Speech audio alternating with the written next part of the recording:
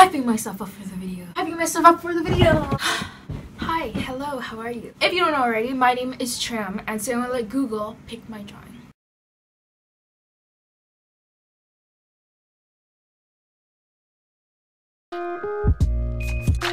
This was inspired by one of my YouTube friend who is a makeup artist. She did the Google Picks My Makeup challenge. So I'm going to type out my initials and then I'll put the word art. It's the first picture that pops up. I will have to create a piece based on that picture.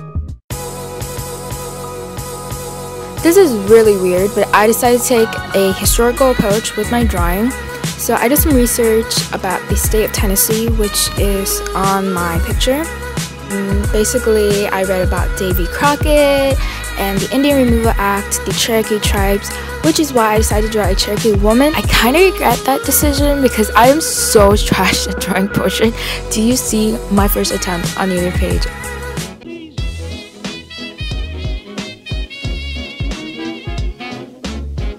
Inking this was it was something else. The beads and the hair definitely destroyed me.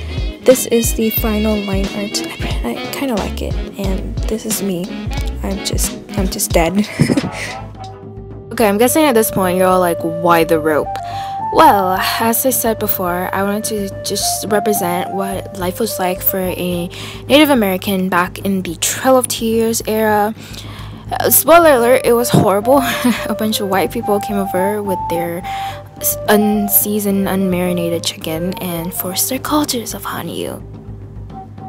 I guess the fraying rope is just a representation of disconnection of the Native Americans from their own heritage and cultures, as all these new like Western ideas are being imposed upon them. Yeah, I'm just trying to be deep here.